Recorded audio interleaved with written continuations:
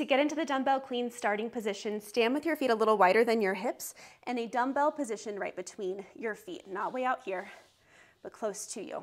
From here, sit your hips back into a squat with a flat back and take hold of the dumbbell, tilting it toward you.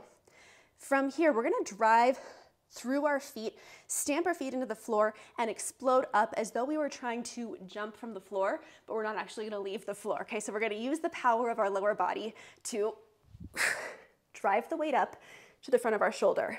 Slowly lower down, squat, and drive it up. Inhale as you lower.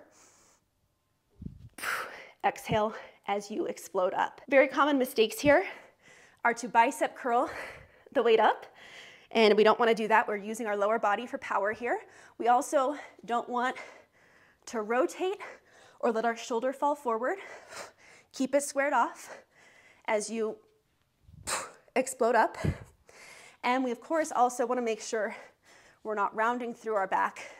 It is that squat position, flat back, to drive it up. This next part isn't mandatory, but this extra hand can either just remain by your side, or it can mimic your other arm as you drive up.